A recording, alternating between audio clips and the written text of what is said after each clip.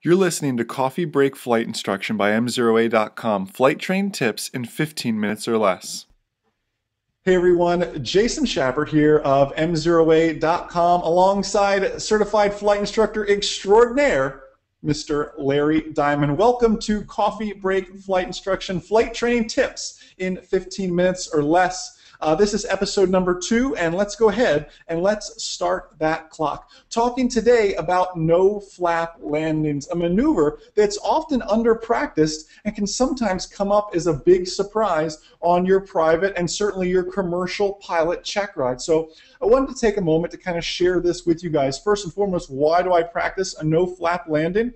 Well, like I shared in Flight Train Radio a few months ago, my student who had an alternator failure in a Cessna which had electric flaps. So everything goes, you're so worried that the radios are gone, you're losing this, you lost the GPS, it's time to come into land, you say, oh, I forgot, I lost my flaps too. So now, not only are you not talking to anybody, have no means of really navigating and everything else, turning lights on, anything else, now you're landing no flap as well. Now his situation was really hairy because he was at night as well. So night landing, no landing light, no flaps, no way to communicate his issue to anybody. Forget squawking, 7600 because no one's going to see that as well. So really a very tough no flap landing to make there. And that's really the main reason we practice it. And one thing Larry, and I have been talking about is that different sight picture as compared to a normal landing. Larry, I'll let you share a little bit about that.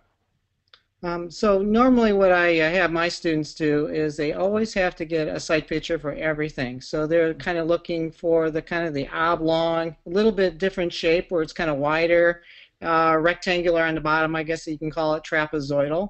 And the one thing they're going to see is they're not going to be coming in at a 3-degree glide angle. So I kind of have them see what a 3-degree glide angle is, and then from there what they're going to do is then they're going to kind of see what the difference is with the flaps. And actually what I do is I kind of lead up to it. First I start with full flaps, then I go to 2 flaps, then I go to 1, and then I show them the difference between all 3, and then gradually work up to the no flap landing, which actually sometimes they usually do a lot better because they're actually controlling their airspeed a lot better. They're controlling their attitude a lot better, and they're also seeing they're coming in a little bit faster.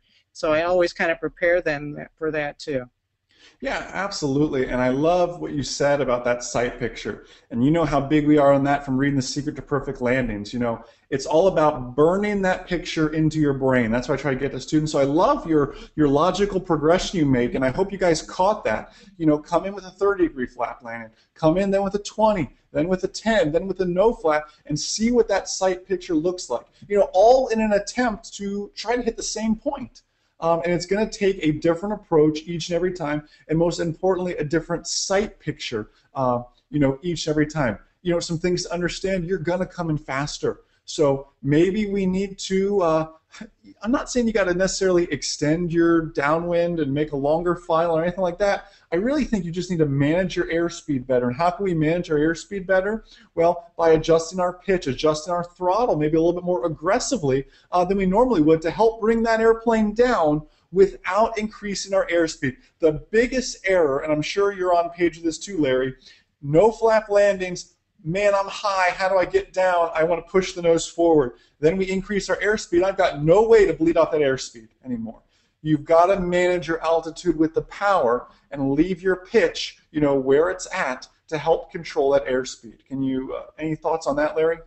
Oh, absolutely. I mean, that goes back to your primary, when you get out to the practice pattern, almost your second or third lesson, we're doing different kind of air speeds and holding our altitude, and we're using different power management. And also it applies to your IFR when you kind of transition over to that one too. It's all about pitch, power, and performance. Absolutely, absolutely. So guys, hope you enjoyed this episode of Coffee Break Flight Instruction by MzeroA.com. Flight train tips in 15 minutes or less on behalf of myself, extraordinaire Larry Diamond. The most important thing to remember is that a good pilot is always learning. Have a great day, guys. See ya.